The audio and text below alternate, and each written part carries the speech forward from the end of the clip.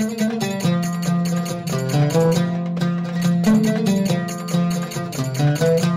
everyone, it's Mal from Sparkly Belly.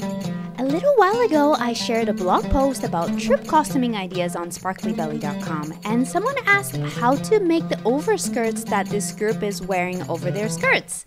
These ladies are from Inspire Bellydance in Sydney, Australia, and the photo was shared by Rachel Bond.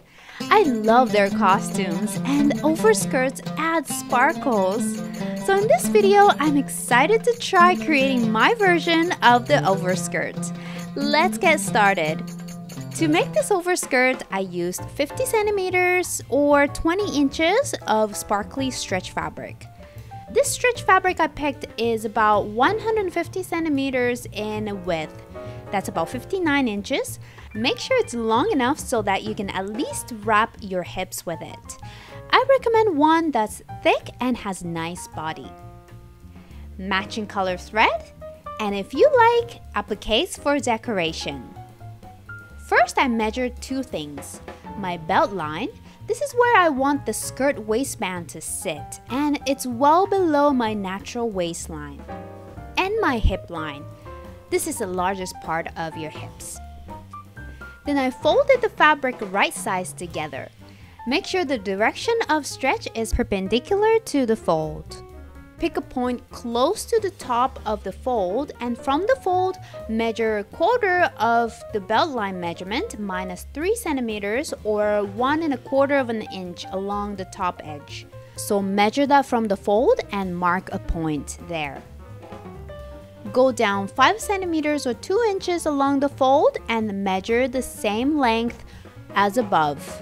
Next, go down 7.5 centimeters or 3 inches along the fold, and from there, measure a quarter of the hip line measurement minus 3 centimeters or 1 1/4 inches. And finally, go down 12.5 centimeters or 5 inches along the fold, and again from the fold, measure the same length, which is a quarter of the hip line measurement minus 3 centimeters, and mark the point there. And connect the dots like this. And smooth out the lines and cut out along the lines. Then trace that panel and cut out another identical panel. Next, place the two panels right sides together and do a zigzag stitch along the sides. Use a 1 centimeter or 3/4 of an inch seam allowance. Then fold 2.5 centimeters or 1 inch from the top edge over to the wrong side and do a zigzag stitch right along the raw edge of the fabric. Make sure to use a zigzag stitch so the skirt remains stretchy. And do the same for the bottom edge. Now turn it inside out and your mini skirt overskirt is ready. You can wear over a circle skirt to turn it into a mermaid skirt. Or you can wear over simple pants or leggings. Or wear it over a mermaid skirt. You can decorate the overskirt too.